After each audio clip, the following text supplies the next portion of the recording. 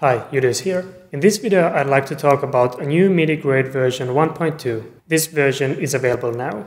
MIDIGrade is a mapping I created combining a powerful MIDI instrument by DJ Tech Tools, a super flexible programming software for Mac OS X called ControllerMate, and the personal need of mine for a feature-rich, compact, and most importantly, affordable controller for DaVinci Resolve. In a nutshell, it's a powerful control panel with over 90 functions for the color grading software we all know and love. To learn more about the background of MIDIGrade and how it all started, you can watch the initial introduction video I put out a while ago. This update has been a long time coming. There is over 10 new features which I have built based on my experience using MIDIGrade in my daily colorist work, and of course I have listened to all the great user feedback I've gotten. I have used and continually fine-tuned this new version for the past few months, and finally now I feel it has reached the point where it's ready to be released. This new MIDIGrade version 1.2 is compatible with Resolve's just released version 12.5 and works in both free and studio versions. Here's a complete list of new features included in this new update. First of all, the code under hood has been polished and the overall performance has been improved. I have revamped the core programming almost completely, so the future updates are much faster to develop, and it's much easier for users now to customize keyboard shortcuts in MIDIGrade if needed.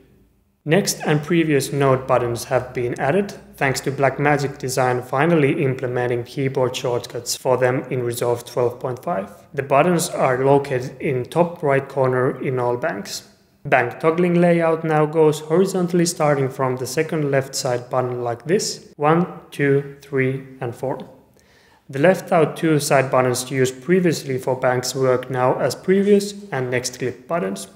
In Bank 2 Hue Saturation Luminance Qualifiers, there is now possibility to toggle qualifiers on and off with the first button of each row. Reset buttons of these qualifiers have been set to the second buttons.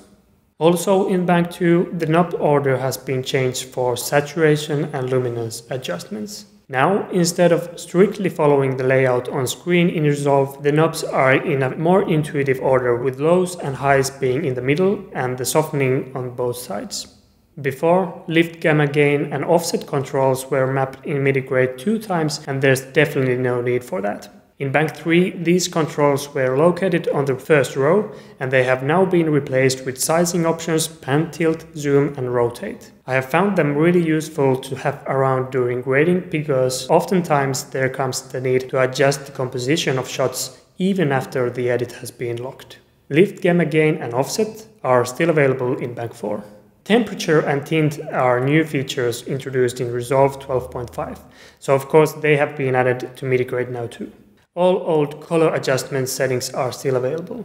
Bank 3 has now a new exciting set of knobs, which have the function of passive mouse clicking and dragging. What this means is that they work as any other knobs by clicking and dragging with your mouse, but the mouse coordinates have been left out so they perform the click and drag function wherever your cursor is located. This is especially helpful when manipulating settings which have otherwise had to be left out from MIDIGrade, like OpenFX plugins, noise reduction or blur and sharpness. One knob is for horizontal mouse movement and the other for vertical mouse movement. Another new feature available in Bank 3 is handling versions of your grade for the clip you have currently active. Add version and next version functions are now located on the first buttons on first and second row. Both Banks 3 and 4 have buttons for taking reference stills and toggling through them now too. Second buttons on rows 1, 2 and 3 work now as play still, grab still and next still. Previous still is available also, but only in Bank 3 on the first button of third row. Now here comes the two new features that I'm most proud and excited about. First, many settings in Resolve feel like they have inconsistent sensitivities compared to each other, and this has already been compensated in MIDIGrade by having the mouse move while turning a knob from 1 pixel per tick up to 8 pixels.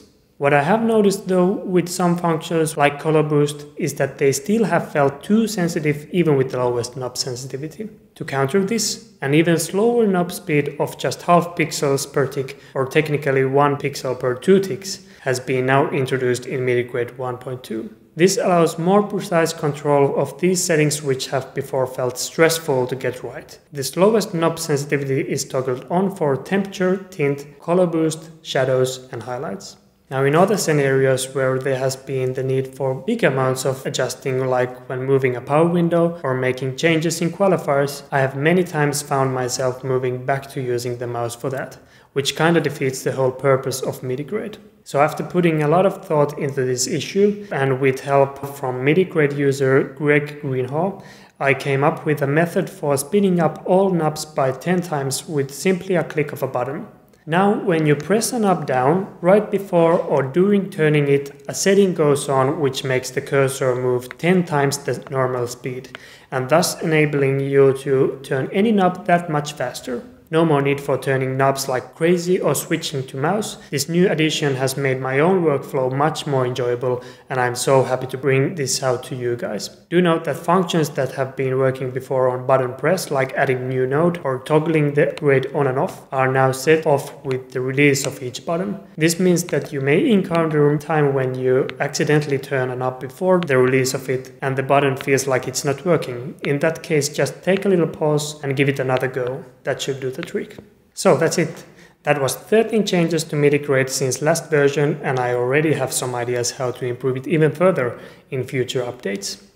Right now, my top priority is to make this release as stable as possible, so if you encounter any problems using MIDIGrade version 1.2 with Resolve 12.5, don't hesitate to contact me.